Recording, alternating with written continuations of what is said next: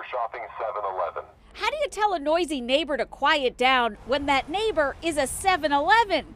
For your safety, the parking lot is being video recorded. When that noise is an announcement coming from a set of loudspeakers at the top of a blue light pole that are pointing directly at your quiet residential road. It's kind of irritating. I mean, it disturbs the peace a little bit. Some folks in this area of Glen Burnie are at their wits' end because they say this announcement is blaring every 15 to 20 minutes.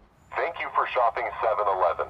For your safety, To be clear, not everyone has a problem with it. To me, if it keeps the people, the clerks that work there, I mean, they don't make enough money to lose their life.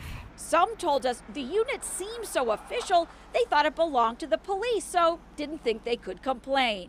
It's not ours, Anne Arundel County Police told 11 News, and so the non-scientific decibel levels that we recorded today, which range from 109 right across the street to 89.6 deeper into the neighborhood, do appear to violate the local noise ordinance, appear to be well above the maximum levels allowed day or night in commercial and residential areas. If we played music, it would offend somebody else because they might not like a type of music. So I don't understand the reason for the loudspeaker part.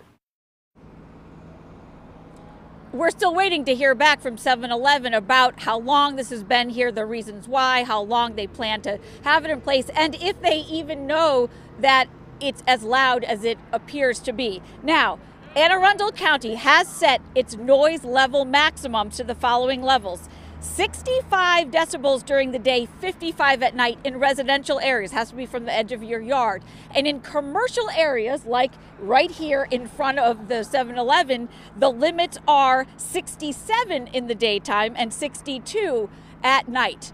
If you have an issue with this noise or any other noise complaint, Anne Arundel County government says call 311. Reporting live from Glen Burnie tonight, I'm Kate Amara, WBAL-TV 11 News.